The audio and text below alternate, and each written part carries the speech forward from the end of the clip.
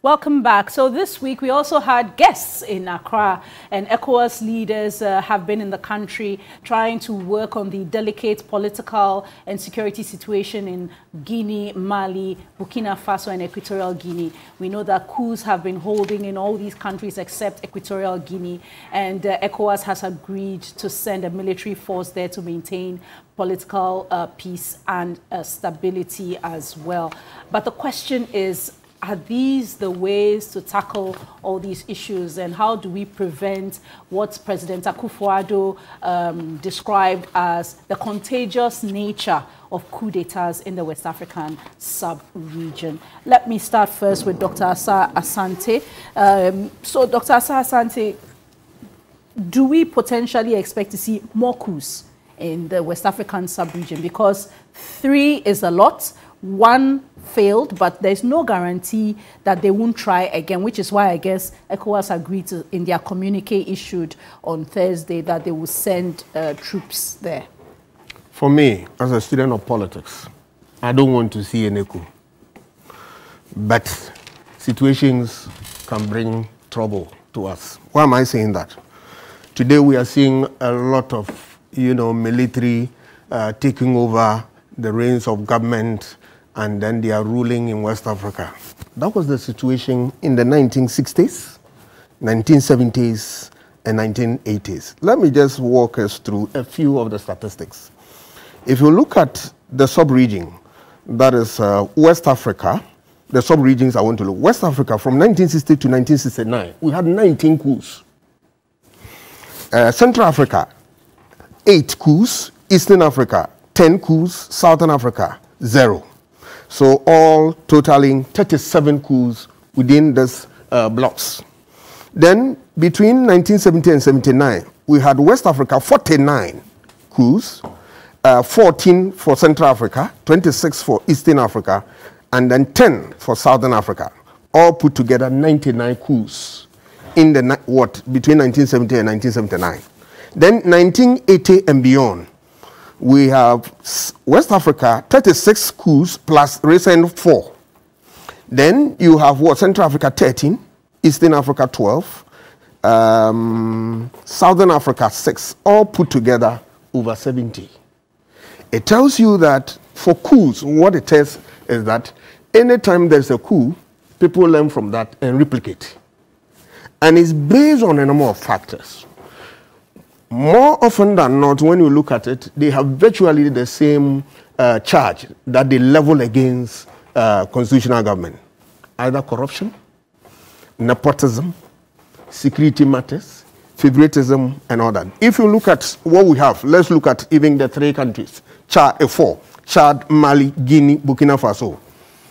You have Chad, issue of third-term agenda was there, where people, change constitution, and then they prolong the constitutionally mandated tenure to 3 terms.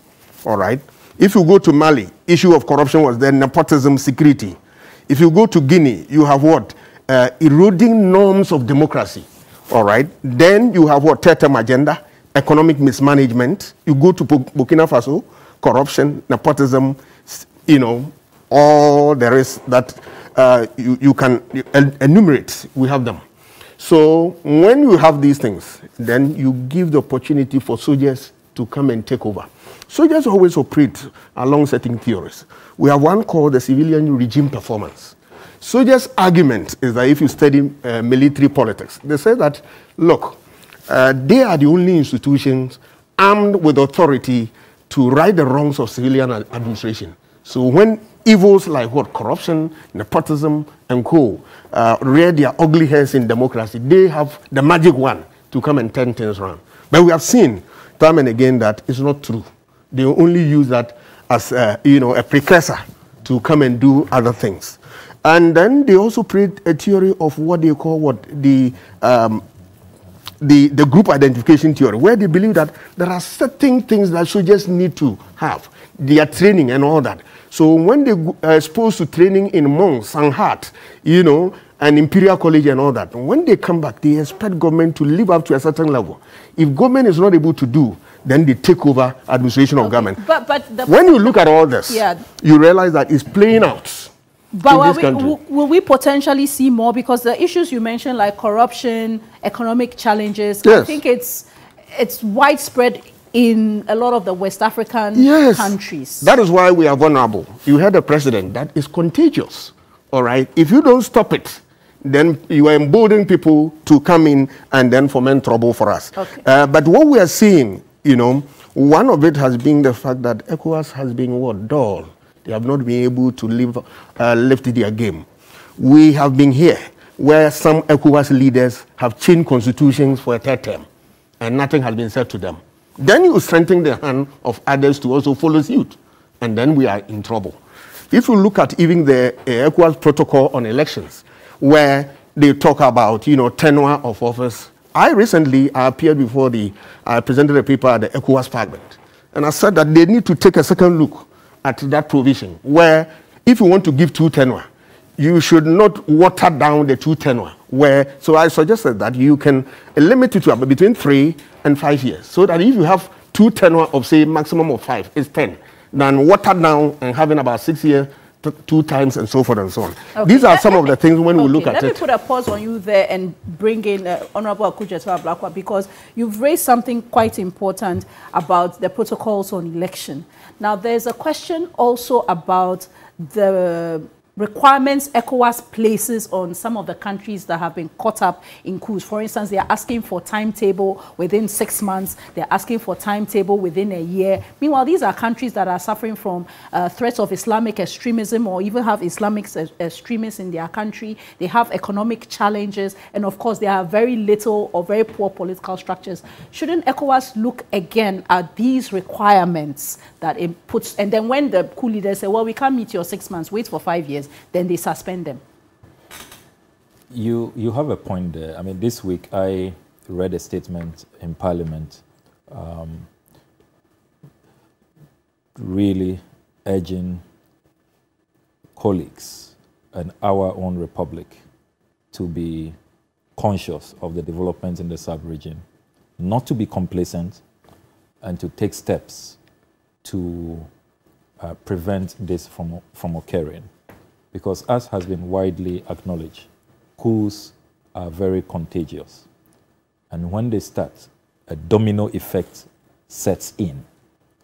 And it leads to the copycat effect, where militaries in the sub-region decide to replicate what their colleagues have done.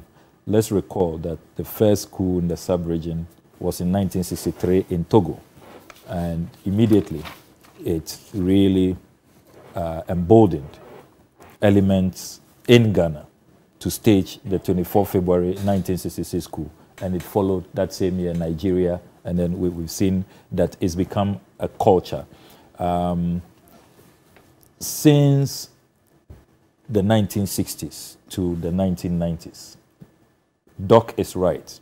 You've had an average of 25 coups a decade, if you look at the data, in the West Africa sub-region. So we have that dubious reputation of being the coup region. And it is the reason why what is happening now must concern all of us. Because in the 1990s, there was a certain refreshing wave of democratization. And since then, the notion appeared to be crystallizing that we've put the coup era behind us. This is the first time in 23 years. The last time we saw 4 coups happen in a year was in 1999, 23 years ago. It's never happened that in 1 year, as we saw in 2021, 2 coups in Mali, we saw the coup in Guinea, and then in Sudan. It's not happened in 23 years. And it is no wonder the UN Secretary General has warned the world that there is now an epidemic of coups in Africa. That's how he calls it, an epidemic of coups. So we need to see a different strategy. What is even complicating matters is the geopolitics. If you have followed keenly what is happening in French West Africa, you see other external forces at play. I was surprised that at the UN Security Council meeting on the 12th of January, Russia and China boldly and publicly blocked the statement that France and the US has sponsored, which was to endorse the ECOWAS sanctions on Mali. So as we speak, only the African Union has endorsed ECOWAS's sanctions. The United Nations has not been able to endorse it, which tells you that this is a very complex situation. You have Mali expelling the French ambassador. And as we speak, there are millions on the streets in Mali and other French West Africa countries saying that France should just leave. They should cut all the colonial ties. And you have the Wagner group from Russia training these, military junta. The new coup leaders appear more comfortable with what Russia and China is offering to deal with the insurgencies. So it's a very, very, very, very complicated matter with geopolitics at play. And I think that ECOWAS will have to change strategy. This same old template, when it happens, you condemn sanctions and then you give a strict timetable return and you are spot on. I also belong to the school of thought that says that ECOWAS must be preemptive and preventive in its approach. Look, the Africa Center for Strategic Studies says that from 2015 to now, 13 African countries have changed their constitutions, have watered down term limits. Either they have allowed a third term or removing the limits or rewriting the constitution, and then they say that we are now starting afresh, like we are seeing in Togo. He has said if there will be a new constitution, all the years he's done must not count. He's now going to have his first term. We've seen what has happened in Ivory Coast. 13 African countries, according to the African Center for Strategic Studies. And what does ECOWAS do? What does AU do? We don't see sanctions. We don't see the high-handedness that they bring to bear when a coup happens. So instead of waiting for coups to happen, ECOWAS must now be asking itself, in between elections, and you see, look, if you read the international literature, they are all converging that democracy is sick all around the world, even in the advanced democracy, United States of America. Look at the insurrection that happened. In Britain, they are surprised that David Boris is still at post. You are seeing the ultra-nationalists taking over, in other parts of Europe. But in Africa, democracy is comatose. Our situation is even more severe. We are not seeing the democratic dividend. You are seeing high unemployment. You are seeing failed states. These violent extremists are taking over. By the time the coup happened in Mali, the government was not in control of about half of the territory. By the time the coup happened in Burkina Faso, the government had lost control. More than half of the country had been taken over by the terrorists. Actually, what triggered the coup was the massacre of about 50 soldiers at the Soum province in Burkina Faso. So, and when the soldiers went to see the president to intervene, he said that he lacked resources, So the situation is dire. And we must now be asking ECOWAS that, look, be preventive, be preemptive. In between elections, it's not just enough that there is frequent elections. The elections are taking place. In between the elections, what happens? Ensure that. Are you checking? Because do they have the structures to ensure that people are doing the right thing in between elections? They do. You remember that? Remember that some time ago, it was President Thabo Mbeki who initiated the idea of the peer review, the NEPAD initiative, where African presidents, because at the time, the African Union was being nicknamed the Club of Dictators. And, human rights, democratic credentials, rule of law did not matter. That peer review was to allow for them to have frank discussions. In my statement in Parliament this week, I proposed that ECOWAS should have independent CSOs of African origin, assess independent every country in between elections. We have the Mo Ibrahim Foundation, for example, that does the Ibrahim Index on good governance. You can pay attention to that data, commission them, so that in between, Because you are having a lot of failed states. They may be conducting elections, all right, but the democratic dividend is not there. They are closing the democratic space. They are imprisoning political opponents. They are not paying attention to security. They are not paying attention to job creation. There's economic mismanagement.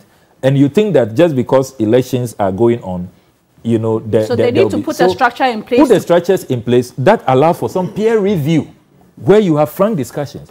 What should ECOWAS do when constitutions are tampered with? Sanctions must apply. So be preemptive. Then there's also the matter of the ECOWAS standby force. Okay, let me hold you there. Yeah. We'll come to that. Let me take, because that will be the last one. So, Honorable Pemka, the President, Nana Akufo-Addo, has a lot of work to do, it seems, and he's been having these meetings rather frequently. It's a Herculean task. You know, I associate with most of the comments by my co-panelist. But, you see, what is the motivation for these coups? He spoke about the behavior of the UN Security Council, the General Assembly, etc., towards this. What is the reason why we should not have unanimity in handling the issues at that level so that we condemn these and we get the people to hand over as soon as possible? What is the reason? What is the motivation? Look at Burkina. He spoke about it. In fact, in Burkina, about 70% of the country is occupied by insurgents. And that poses a threat to your region, your home region, the Upper East region. Yeah. About 70% is occupied by insurgents. The rest of the 30%, the majority of the 30%, French troops are there. And you know why they're there? They are guiding mines. Some mines that are dotted in Burkina. They are guided so that they can exploit essentially resources or infrastructure that are important to France. That is the point. That is why, as he rightly mentioned, Honorable Okudzeto-Ablakwa rightly mentioned, in some of those other countries, in Mali and other places, they have virtually declared the French persona non grata in those countries. Virtually. And it is because of their exploitative nature. They are not there to enhance and deepen democracy. They are just there to exploit the resources, create more confusion and divisions in the country, and get their resources to go back. Look, I've stated this time and again, Honorable Okudzeto-Ablakwa, I know you may be aware of it because of your international exposure on some of this. Look at DR Congo, for example.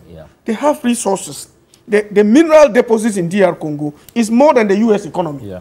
The entire U.S. economy. It's the richest nation in the world. Yes! You can take care of the whole world. Okay, so what would you want to see done? For instance, the proposal on the troops, is that a good way to go? Because the impression I think that it's long overdue to have a standing troops. But even if we have the standing troops, we have to also do, I totally agree. I think I once upon a time answered a question on this when I went for my law interview. NEPAD and peer review. I totally agree that we should re-strengthen it. That idea was a very good one. You assess yourself. They will meet at the forum and then peer review themselves. And then there will be a critique.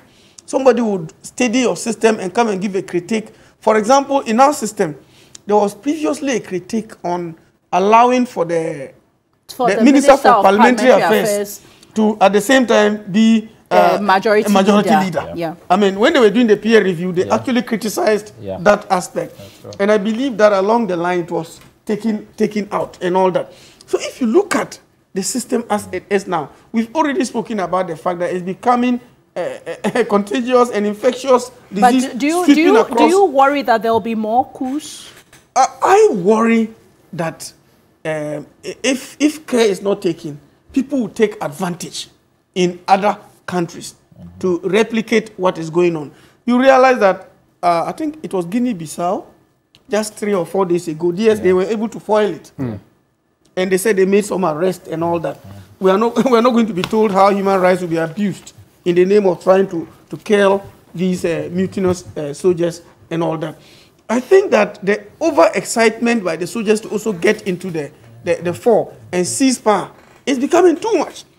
If they remain professional within the and we put politicians on their toes. That's why I like my country, Ghana. We like join with Jojo to solve our problems. And that is very good for us. We need a vibrant opposition. There is nothing wrong with having a vibrant opposition. it will keep government on its toes. And we should also have compromises in the name of national cohesion. After all, we have only one nation. And if we destroy it, we will not have any other. So if we try to consolidate our gains, for me, I am not a magician, but I can tell you for sure that there cannot be any coup in Ghana. All right, I'll end on that point. So I can say 1 minute that for Ghanaians, you. as we are not ready for any such. And the circumstances for it do not exist and will never have same in the country. 1 minute for you, Dr. Asa Asante, to Yes. wrap up. You can piggyback from what Honorable Penka said and your quick comments on whether we need the standby force. We hope and pray that our leaders will do the needful. Because, you see, people go for democracy, so that democracy will yield certain dividend that will rob off them. If they don't get it, that is where we have democratic reversals. Then you have what? Such evils rearing their ugly heads. We saw that in Latin America, Europe, and all that. So all that we are saying is that for you to prevent coups, you need to govern well. Be mindful of people's rights and freedoms. Build a solid economy for them to make a living. And then you discourage the third-term agenda so that whoever engages in that, there are sanctions, serious ones for those people. And then we continue to educate the electorate that your right is in your own hands. When you get the opportunity to change a government, don't go for what? Hampers, money, and so forth and so on. You remove a government which is incompetent, which is insensitive, which cannot provide for you easily. And then I also believe that, look, if the thing is getting difficult for us, why can't you call for external help? We can, when we want to sanction, we can invite those Western powers and then Western institutions to come in. Because in the 90s, you realize that and Western powers and institutions, you mean who? Because I'm talking about the IMF. Kucheto tells us that China and Russia pushed back in the agreement. I understand that. But if you talk to IMF World Bank, it can be what? A part of what? Conditions for facility. You remember in the 90s, that was a condition. Go and democratize. Otherwise, you are not going to have funding. That's why the third wave would stabilize and we will have what? Democracy. Because some people will always argue that, oh, we are independent state. We have come this far, so why are you going to sell your sovereignty? We have already sold our sovereignty. We go for hampers. We go for loans to build our state, even road construction and all that, we seek their support. So when you are in difficulty and it's going to even affect the money that they have invested in the countries, why can't you go and seek support? So I believe that when we are able to walk this path, then soldiers will not get the appetite to come and deceive people into believing that they have the magic one and they can turn things around. Countries that soldiers have led, I tell you, they will do a few things just to please you. But when you want to get them off power, it becomes what? Difficult task. All right, final point to you, Honorable Ablakwa. Let's learn useful lessons from how all these coups are being celebrated. The thousands who throng the streets and jubilate. It's a lesson. In Burkina Faso, he was a democratically elected leader. But look at the support, the popular support.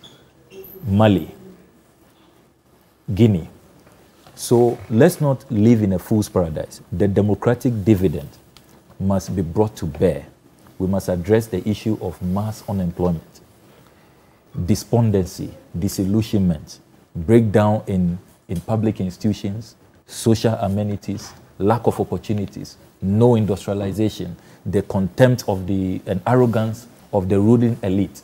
When people see that there's a disconnect, you are living in a world of your own. Intransigence. Refusing to listen when the people say that, look, we don't like this policy.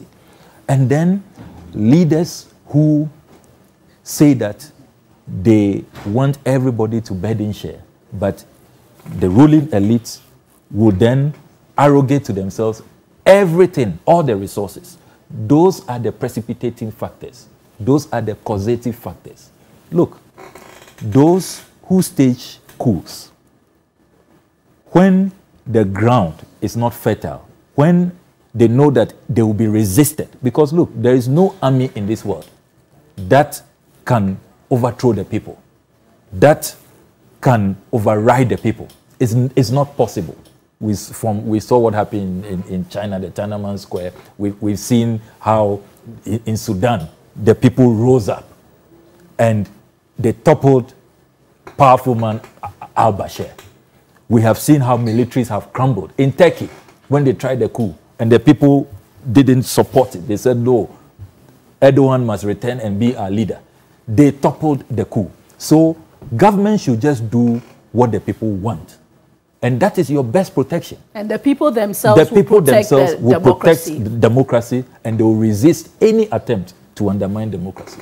Thank you very much, gentlemen. I want to say thanks to you all. Honorable Kujetua Blakwa, Dr. Asa Asante, Honorable Joseph Pemka. Many thanks. It's been a hot 3 hours here. And that's key points for us for today on 3FM 92.7 and on TV3. I'm Jifa Bampo. Many thanks to the entire production team and to all of you who sent us messages via Twitter and WhatsApp. My name is Jifa Bampo. Join us again next week for another interesting edition. Up next, of course, is Warm Up Plus for those of you interested in sports.